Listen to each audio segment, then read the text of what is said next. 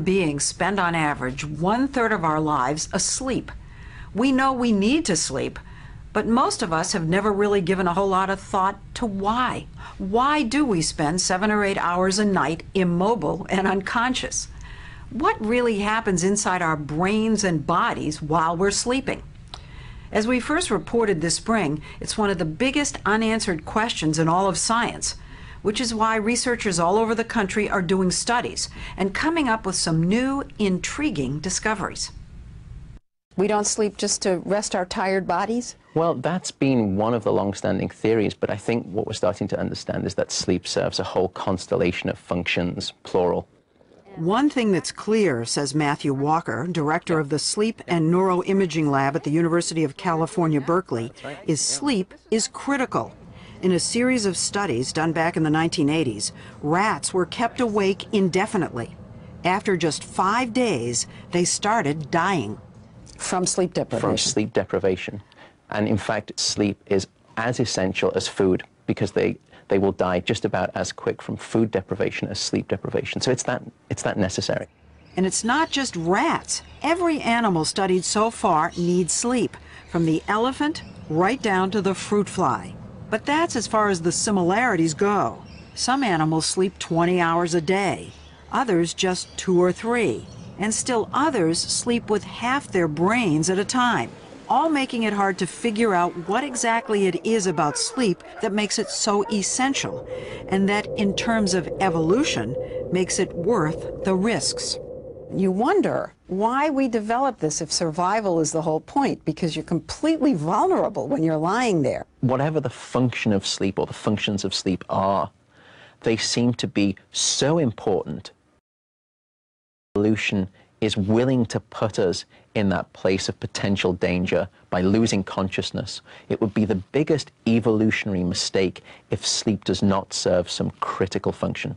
You will ebb and flow throughout these kind of next 15 hours. One of the most exciting new discoveries involves learning and memory. How many hours and counting till I go to sleep now? These 5 college students are subjects in one of Walker's studies, and they've been awake now for more than 24 hours. He has found that students like these do 40% worse memorizing lists of words after a night without sleep. But he has discovered something far more revolutionary about what happens when we do sleep. Sleep, we've been finding, actually can enhance your memories so that you will come back the next day even better than where you were the day before. So if I'm having this conversation with you, yeah, and of course I'm going to remember it in 10 minutes, but you're saying if I get a good night's sleep tonight, I'll remember it even better tomorrow than I do later today? That's what we've been finding. To prove it, he put me through a test he's given more than 400 study subjects. I had to type a series of numbers, 4, 1, 3, 2, 4, over and over again with my left hand, making a new physical memory. It's hard. It's not as easy as you think, is it? Gets harder. Oops. Some of Walker's subjects learned this sequence in the morning, then were tested 12 hours later to see how well they had learned. Their performance remained essentially the same. But others learned it late in the day, then were retested after a night of sleep. Their performance and mine actually got better by at least 20 to 30%. So it proves that the sleep enhanced the memory. So it seems to be that, practice does not quite make perfect. It's practice with a night of sleep that makes perfect. Who didn't spend all college staying up all night to study for a test? Everybody does that. It's this odd notion that we all think in Western civilization that we have to stay awake to get more done. And I think that's simply not true. In fact, I think if you have a good night of sleep, what you'll find is that you can get more done than if you simply stay awake. But what if you do sleep, just not enough? All right, it's time to wake up. That's the focus of this NIH-funded study at the University of Pennsylvania School of Medicine, where 4 paid volunteers get wired up with electrodes and spend a week and a half sequestered in a dimly lit hospital suite.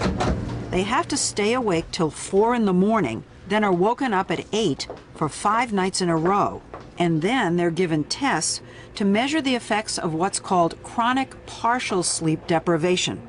David Dinges is the scientist in charge. So what are you finding? What kind of effect does just 4 hours a night have? Well, the first finding, and it stunned us, was there's a cumulative impairment that develops in your ability to think fast, to react quickly, to remember things, and it starts right away. You mean the first night? A single night at 4 hours or 5 hours or even 6 can, in most people, begin to show effects in your attention and your memory and the speed with which you think. A second night, it gets worse. A third night, worse. Each day adds an additional burden or deficit to your cognitive ability. I'm stunned by you saying one night of just 4 or 5 hours sleep and your ability to function is already hurt. But remember, we're not allowing caffeine and we're not allowing physical activity and bright light. And for most of us, probably a day or two or so, you can get by taking these, what we call the countermeasures, right? But at some point, what these studies show is the impairments get so bad that there's little to no rescue possible without getting more sleep. It's hard to keep my eyes open, like, really. Dinges told us that his subjects, like this young French woman, Hasina, get to where it seems like they're moving through molasses. So overall, how do you think not having enough sleep for 5 nights has affected you? Well, I'm quieter, definitely.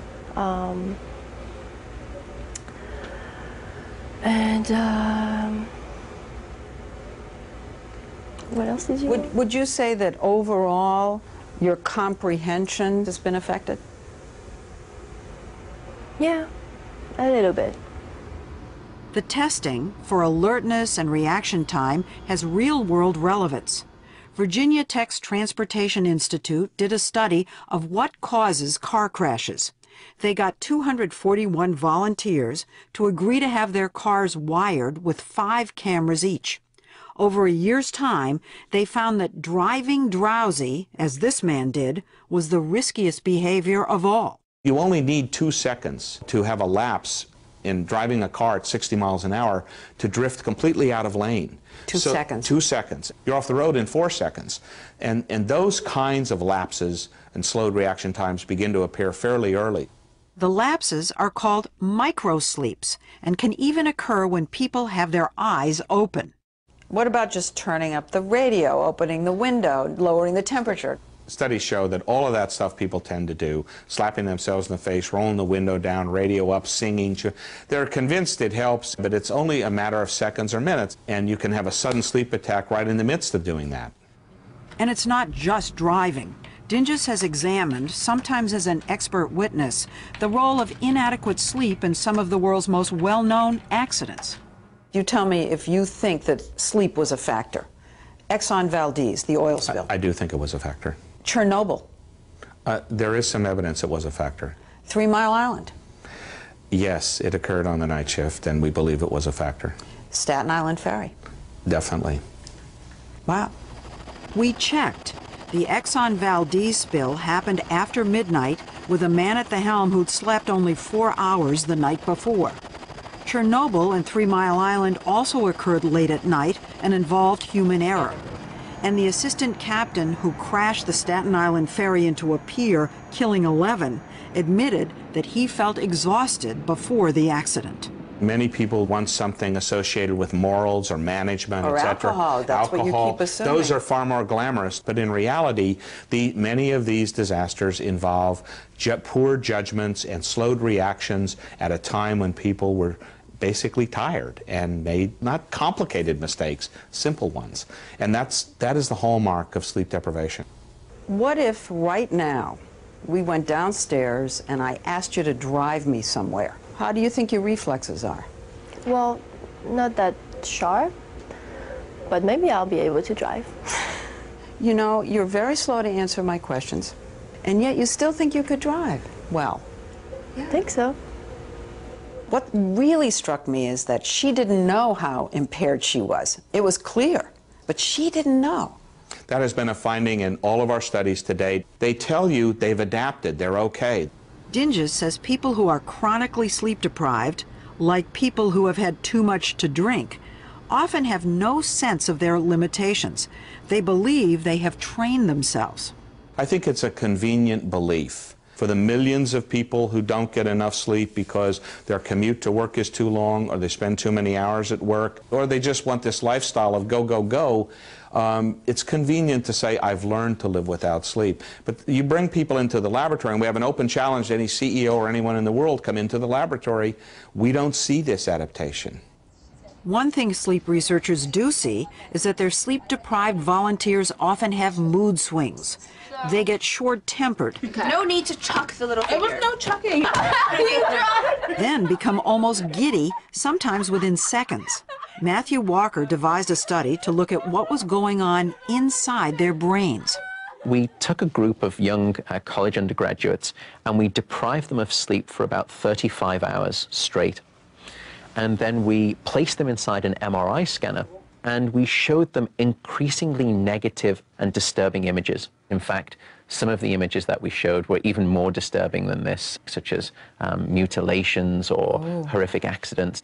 And what we found was that in those people who had had a good night of sleep, the control group, they showed a nice, modest, controlled response in the emotional centers of the brain. To orient you here, a region that we call the amygdala, left and right. And we can actually take a snapshot within that region. So this brain had a good night's sleep. But when we looked in the sleep-deprived subjects, instead what we found was a hyperactive brain response. Looks like it's on fire. So it tells us that that emotional brain center was reacting far more strongly to those negative images. And what's more, in the sleep-deprived subjects, Walker discovered a disconnect between that overreacting amygdala and the brain's frontal lobe, the region that controls rational thought and decision-making, meaning that the subject's emotional responses were not being kept in check by the more logical seat of reasoning, a problem also found in people with psychiatric disorders. So you're saying that you take someone with a severe mental disorder and a person without that disorder, but deprive them of sleep, and the brain scan will look similar? The pattern of brain activity was not dissimilar. So I think what it forces us to do really now is to appreciate more significantly the role that sleep may be playing in mental health and in psychiatric diseases. And I think that that could be one of the futures of the field of sleep research. Walker says most of us need 7.5 to 8 hours of sleep every night. And if we don't get it, as you'll see when we come back, we could end up fat and sick.